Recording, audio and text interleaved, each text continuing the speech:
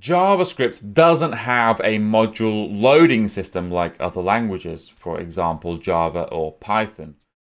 This means that if you wanted to call a function in some other file, you have to remember to explicitly load that file via a script tag before you call the function. If you tried to use some code that you forgot to add via a script tag, then JavaScript would complain. Other languages have a module loading system. For example, in Python, if you wanted to use some code from another file, you would type something like, like something you see on the screen right now. Import foo from bar.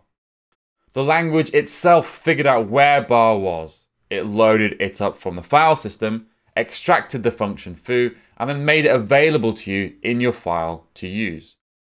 This feature was missing in JavaScript, so the community developed their own solutions, such as CommonJS, which is what's used in Node. ES6 took the best of the existing module loading systems and introduced this concept on a language level. But although it's made it into the ES6 standard, it's actually up to the JavaScript engine makers to implement it, and they haven't done so yet. So until that happens, we code using the ES6 module syntax in TypeScript, and then when TypeScript transpiles the code into ES5, it uses the CommonJS module loading system, which we touched on before. Now you can configure TypeScript to use other module loaders, but the default is CommonJS. So let's demonstrate how this works. I've created a file called utils.ts, and inside here I'm going to create a function square, pass in x, and it returns. So I create a function called square, we pass in a value x, and I use the math.pow function to square x and return it. And I create another function called cow, and that just prints out moo to the console. To make these functions exportable from this file, and therefore importable in another file, we need to use the export keyword.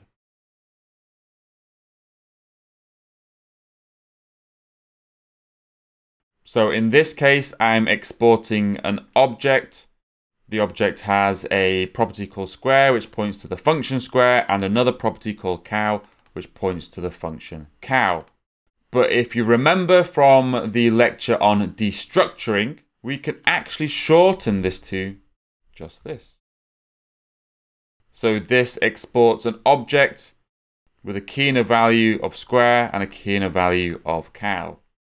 Now let me create another class called script.ts. And we now want to import the functions that we're exporting in our utils.ts into our script.ts. So what we do is we type import, and then we use the curly braces syntax. We type the names of the functions that we want to import. So I want to import square and cow from, and then we provide the name of the module or the path to the module that we want to import. So I want to import from utils. There's no need to type .ts, we just type utils. So now that we've imported those functions, we can actually call them from our file. So let me just call square2, and then let's also call cow. So to compile these files using tsc, we just provide both of them in the same command. So I'm going to type tsc, utils.ts and script.ts. So that's now compiled. So you can see if we look at utils.ts, it's compiled it into ES5. And if we look at script.js, it's using require is the CommonJS module loading system. So it's basically compiled it to use CommonJS. But then we can just run our file like normal by using nodes. We run script.js. And then it's printing out 4, which is the square of 2, and it's printing out moo, just as we expect. We may want to import a function with one name, but then use it via another name, perhaps to avoid name collisions or just have a more convenient naming. So for instance, let's say I wanted to not call the function square, but call it sqr. So I would type import square as sqr. And then instead of calling square, I would just call sqr. So let me compile again. And then call again. And it's just the same as before. It's printing out 4. Or if we wanted to import everything in a file, we can just do import star as utils from our utils file. Now we can refer to every function from utils through this utils object. So I can then call utils.square and then utils.cow. Compile, run. Just the same as before. So going back to our utils.ts, as well as describing our exports on line 9, just by exporting an object, we can also export functions or variables as they are defined by prepending the word export to the front of their declarations. So if I got rid of this on line 9, we can just type export in front of function square and export in front of function cow. Now if I compile everything and run it again, it still works like before. So if a module defines one export, which is the most common, we can take advantage of the default export syntax. So let's say we're saying that the function square is the most common function that people are going to use from our utils file. So we can type export default function square.